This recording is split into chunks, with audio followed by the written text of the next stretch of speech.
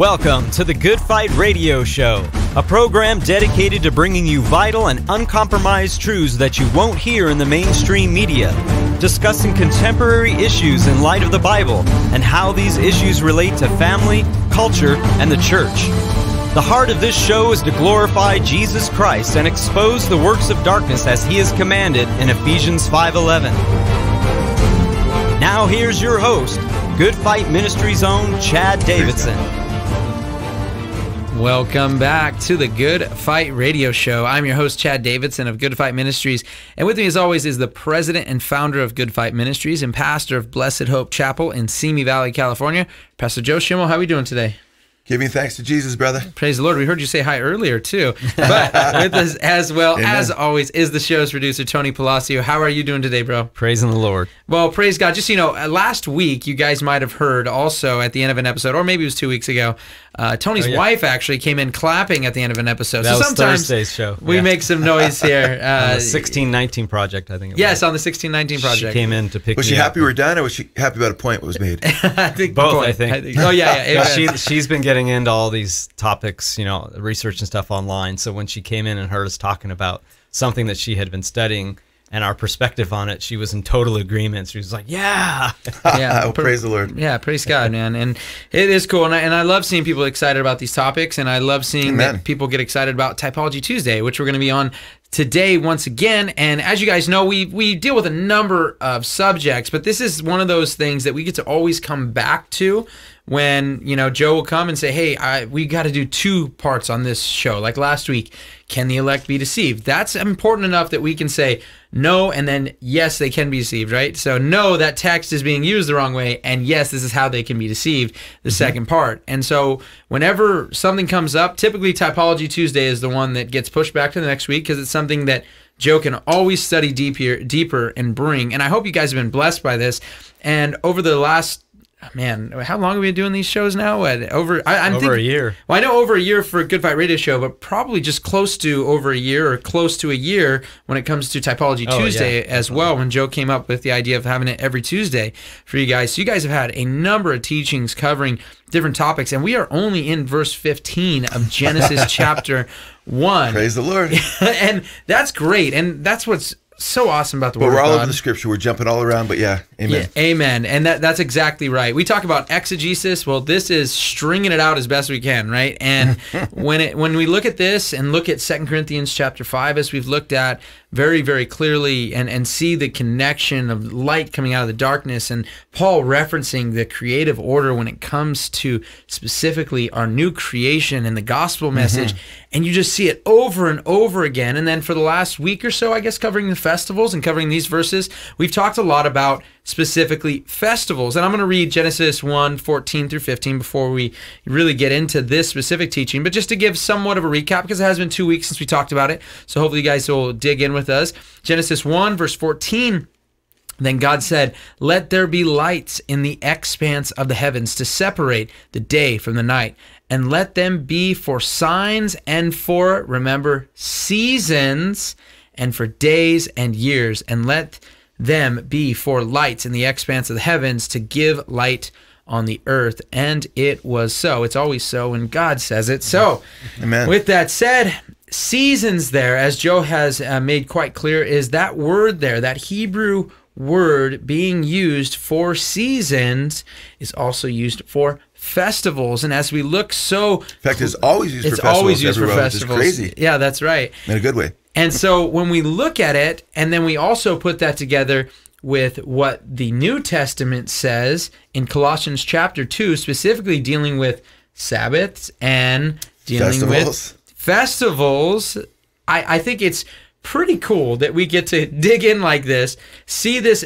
clear parallel, and see that God's hand was showing forth His gospel message from Genesis. So clear. We always talk about the proto-evangelium, right? A lot of people in Christianity talk about in Genesis chapter 3, where you see the seed of the woman stepping on the bruising of the heel over the serpent's head, right? So we see that proto-evangelium, that first gospel, but really, we're seeing it here. We're so clearly over and over and over again in Genesis 1. And Chad's point is when people say we're the first gospel presentation, where do you first see a pointer from God to the gospel? they'll say, if they're in the theology, almost everyone will say, if they know, they'll say the proto-evangelium in Genesis 3, 15, 16. Yep. Right there. Chad just mentioned it. And no, I shake my head. No, it's actually the very first 2 verses of Genesis. Now we're in verses 14 and 15, and we've been seeing the gospel in Genesis for, almost a year. Actually over a year, but it's actually a little bit under because we've skipped some messages on Tuesdays, you know.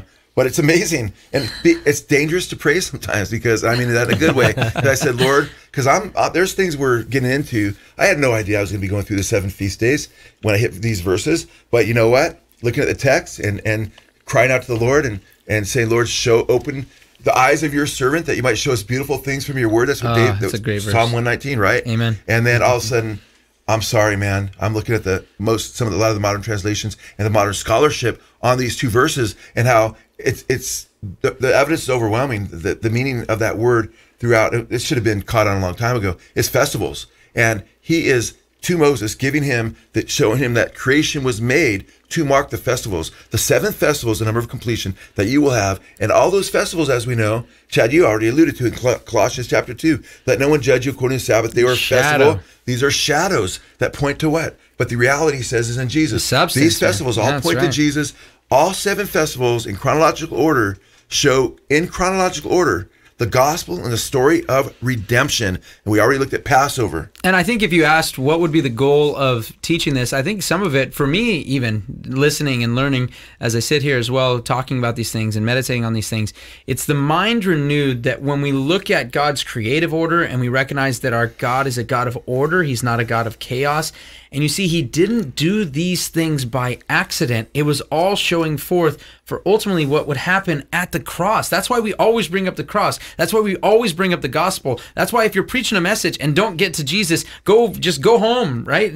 Like, you need to go and preach Jesus, and especially when you see it so clearly and see that God didn't create it in this way on accident. Yeah, amen, bro. It's on purpose. Absolutely, and that's such an important point. In fact, some of the scholarly work I've read on this word meaning festivals, and I've taken, this is actually a 3rd one we've done on the festivals in regard to, because we had more of an introductory, kind of looking more at the text, and then last time we looked at Passover as a picture of Christ's sacrifice for us, and then this one we're going to be looking at the 2nd feast and how it falls right in order chronologically according to what happened next with Jesus.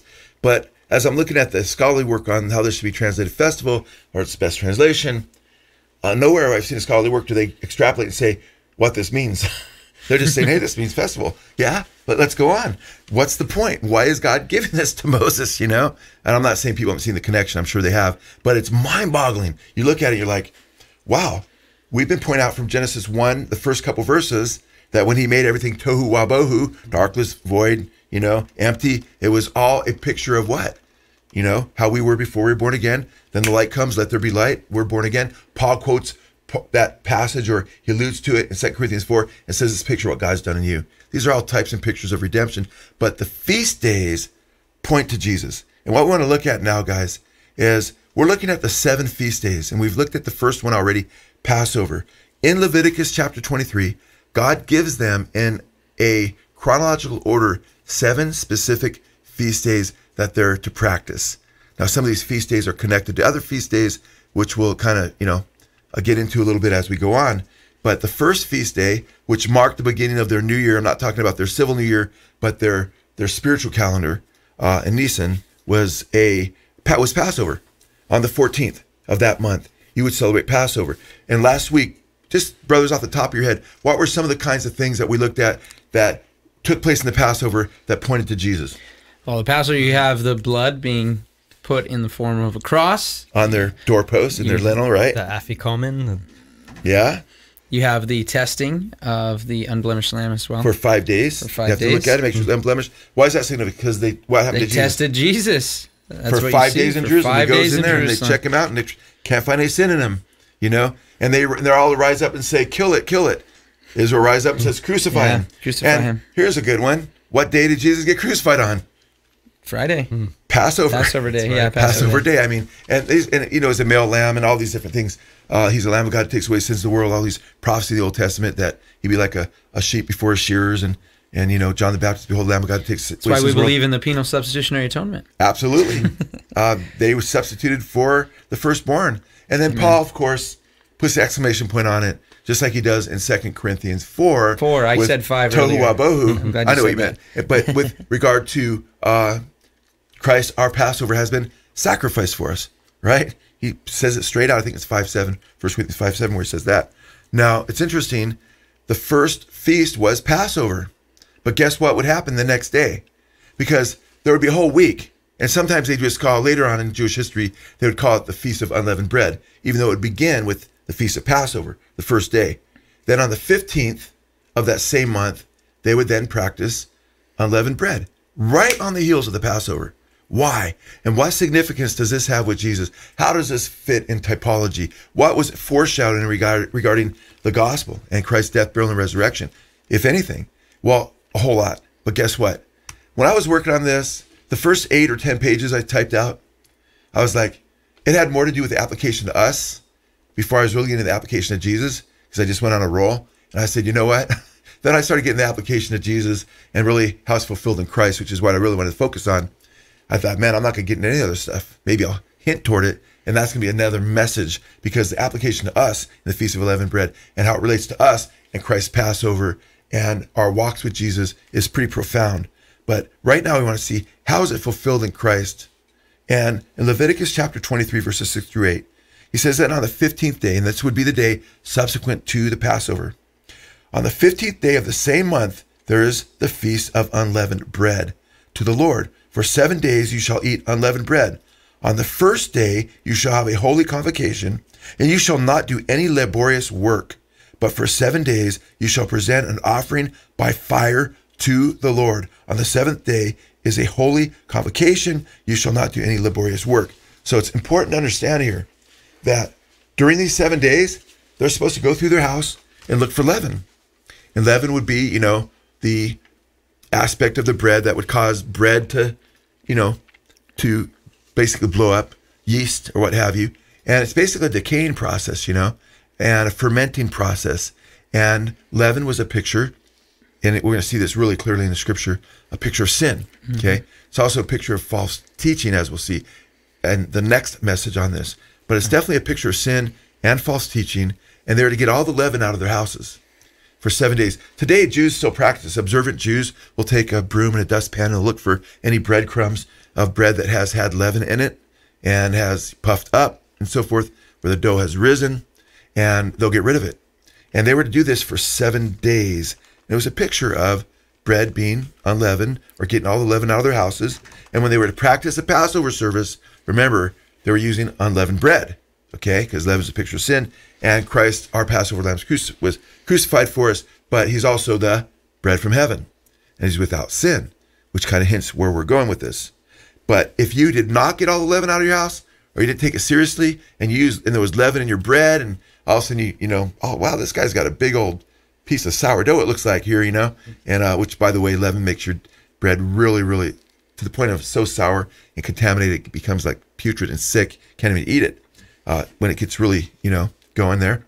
Anyway, listen to what it says in Exodus 12:15. Whosoever eats leavened bread from the first day until the 7th day, that's of this unleavened bread week, that soul shall be cut off from Israel. Tell me God isn't taking this seriously. You'd be put to death. It's a capital crime not to get rid of the leaven out of your house. So he took this very seriously. But in the typological fulfillment of this holiday foreshadows something absolutely mind-boggling. And I hope you guys remember this. I hope you could take someone through the feast and say, well, this is Jesus in the Passover. I had a really neat sister, knew her in the Lord, been coming to Blessed Hope for a little while now. Lives quite a ways away. She makes it, but she was just telling me recently, I just ran into her and we're chatting and at my sister's house, and she's like, you know what? She was all excited. She goes, I was reading, we're going through, me and a friend of mine that's also a Christian, we're reading a passage, going through the Old Testament, and we had a passage, and I said, oh, there's Jesus. And the friend goes, what do you mean there's Jesus? She goes, that's a picture, that's a shadow of Jesus. And she begins to explain the picture of Jesus in the Old Testament to her. And the gal's eyes were like bugging out. She's like, wow, that is the picture of Jesus. How did you find that? Where did you? And she started to tell her about the show, and she said, you know what? And she's a newer sister, and she's so excited about Typology Tuesdays because she loves Jesus. And she goes, I've been seeing Jesus all over the Old Testament now, And by the way, we're looking at Genesis chapter 1, verses 14 and 15, but we're also in Leviticus chapter 23. We're in Exodus chapter 15 already. We're all over the scripture. 2 Corinthians 4. 2 Corinthians 4. Got the right one that time? It's amazing. So it's a picture of sin, because leaven, it's, ferments the bread, or it's a fermentation. It's a decay, actually, is what's going on there. It's a contaminant, and it affects the bread, makes it sour, as I said. In fact, it's basically it spreads silently, but very strongly. It's like sin. Sin can spread silently, but very strongly. And just like sin puffs up bread, or I should say leaven does, sin puffs. It doesn't change the weight of the bread. It just makes it seem different, and taste different. And it changes the condition, but just doesn't change the condition of people. Sin does. And the opinions and their thoughts and so forth.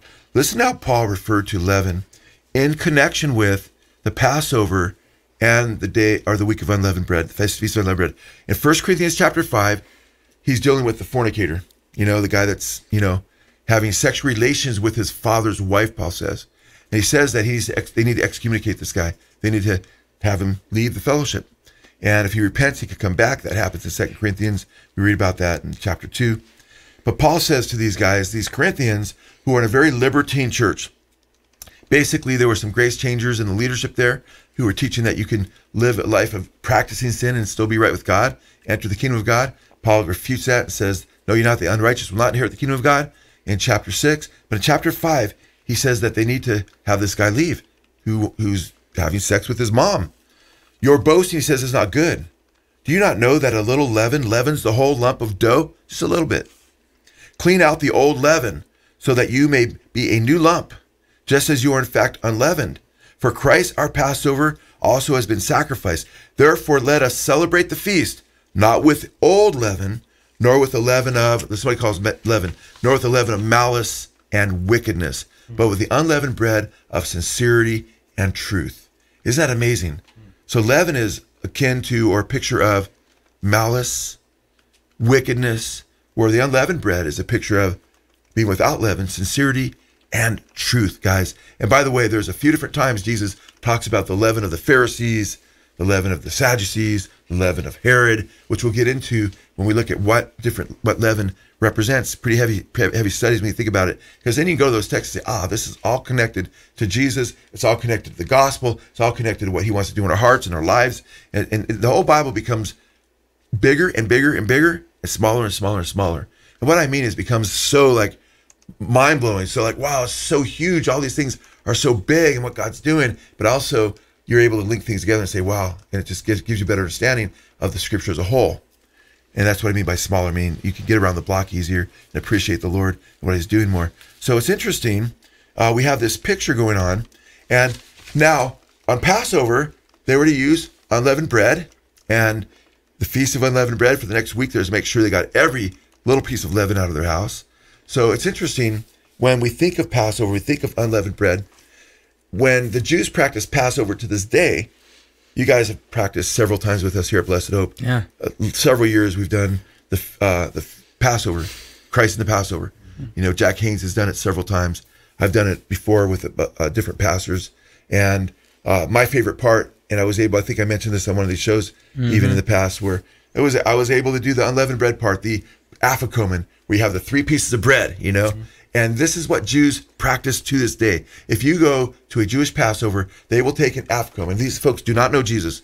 They'll take an afikomen, a piece of cloth with 3 chambers in it. And each chamber will have a big piece of unleavened bread, matzah, a matzah cracker. And there'll be 1, 2, and 3. And they'll take the middle one out. And then they'll break the middle one. And then they'll wrap it in linen cloth.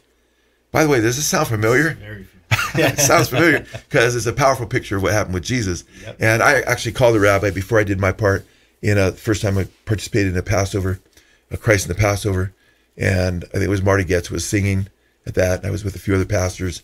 And I wanted to be humble because everybody was like, what part do you want? Everybody's like, I want to go through the 10 plagues. I'm not just like, just sit back and let it fall. Wherever it falls, Joe, just accept it. And they said, I guess you're doing the afikomen. I go, thank you, Jesus. I go, that's actually what I wanted. Praise the Lord. Because you hold that afikomen up.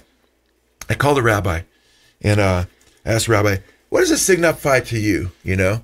And he was like, well, we don't really know. Well, of course they don't really know. Otherwise, he wouldn't be a rabbi unless he was messianic, right? He goes, well, one of the ideas is it represents Abraham, Isaac, and Jacob. Like, I have no problem with the second one representing Isaac to you, because then I went into the whole Isaac typology. Only begotten son, the father loved, Abraham loved, talking about Moriah, where Jesus was crucified, and a lamb was sacrificed in his stead, and he's a picture of Christ. Beautiful. We'll get to that in 5 years. Yeah, yeah, exactly. Genesis chapter 19, you know. In fact, I think we did have one of those already. Yeah, we did. Yeah, pretty cool. Anyway, so what happens is I'm talking to him, and then I use this opportunity to preach the gospel to him. Amen. I said, we look at it as Jesus, you know. And I told him, and this is what I did in the Passover service, and this is what happens if you go see Christ in the Passover. Whoever's doing the afikomen, you know, and if you have one person doing it, they'll emphasize 3 in 1, Father, Son, and Holy Spirit. The second one is taken out. They hold it up. Jesus, Father's Son. Jesus represents the second one, Son. He comes to earth. They break it. Jesus was broken for our sins. They wrap it in linen. He was buried. Then what happens?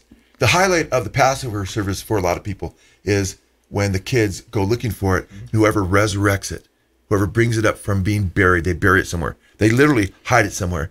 That's the joy. They found it, you know. They get a prize. Yeah. Well, it's that piece of bread at Passover. Jesus took that unleavened piece of bread and said, this is my body. I think that's so profound. And by the way, when you hold up that unleavened bread, it's pierced. It's got these holes in it. He was pierced for our sin. Amen. It's bruised. Looking, he was bruised for our iniquities. It's striped. By his stripes we are healed. That's all in Isaiah 53. Bruised, pierced, striped. And guess what? It's unleavened. He's without sin. Amen. So all this is really, really profound when you think about it. So when Jesus gave communion, the first communion service, which was an abbreviated Passover service, the night before Passover, because the next day he'd be crucified, and they celebrated the night before with his apostles, he told them, this is my body of the bread, which is given for you. Luke chapter 22, verse 19. This is my body, which is given for you. What's your body? This unleavened bread is a picture of his body given for them, you know. And they were commanded in Exodus 13:7, no unleavened bread should be seen in with you or in your quarters or in all your coasts for 7 days. Deuteronomy 16:4 as well. That's where it talks about the coast. Now it's interesting. When we look at this, we know it was unleavened bread because they're celebrating the Passover service, and it was considered, you'd be cut off, you know, if you had leavened bread.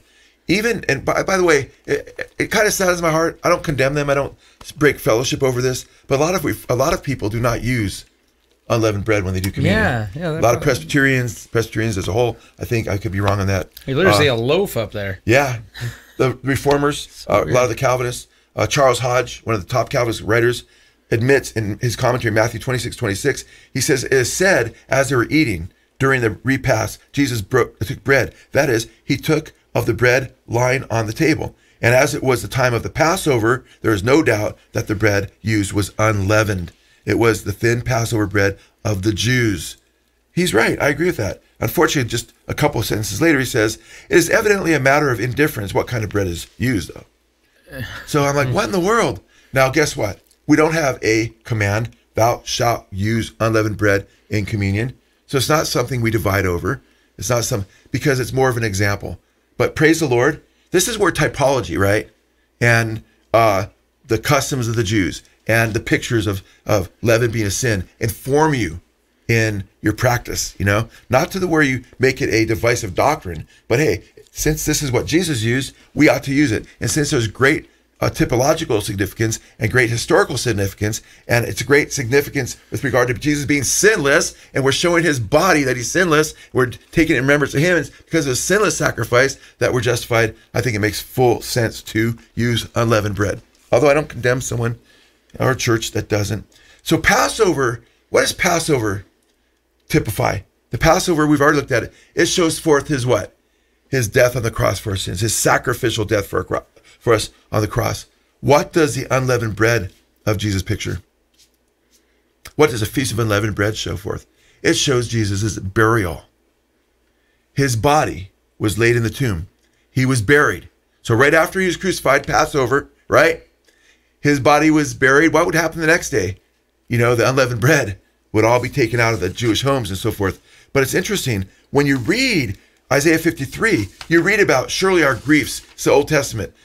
That he's our Passover lamb. Surely our griefs, the Old Testament prophecy. We use this when we witness to Jews. Surely our griefs he himself bore, and our sorrows he carried. But he was pierced through for our transgressions. He was crushed for our iniquities. All of us like sheep have gone astray.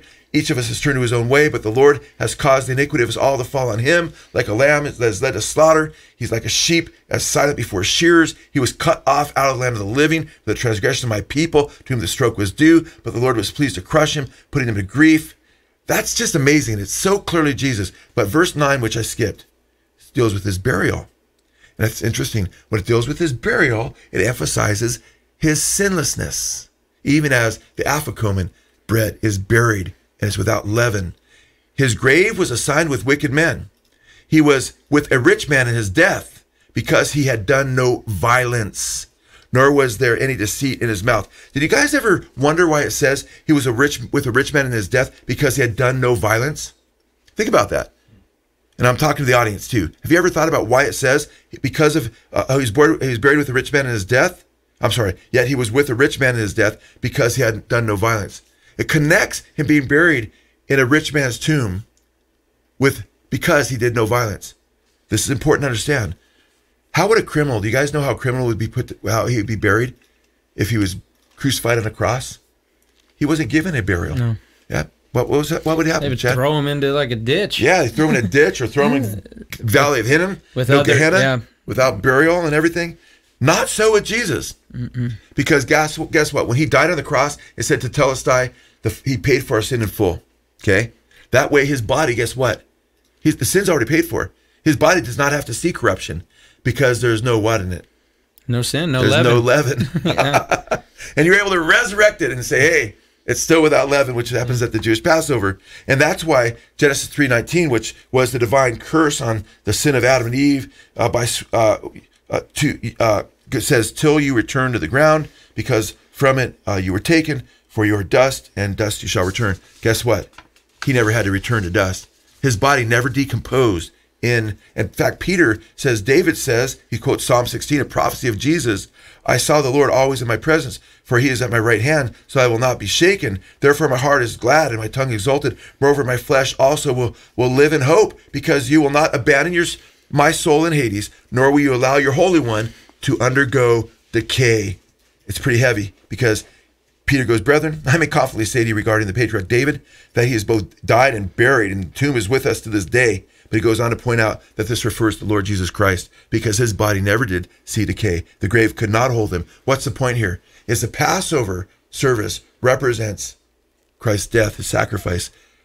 The Feast of Unleavened Bread represents his burial, and that he basically was without sin. And the fact that when he rose again, Paul says he rose for our justification. In other words, guess what?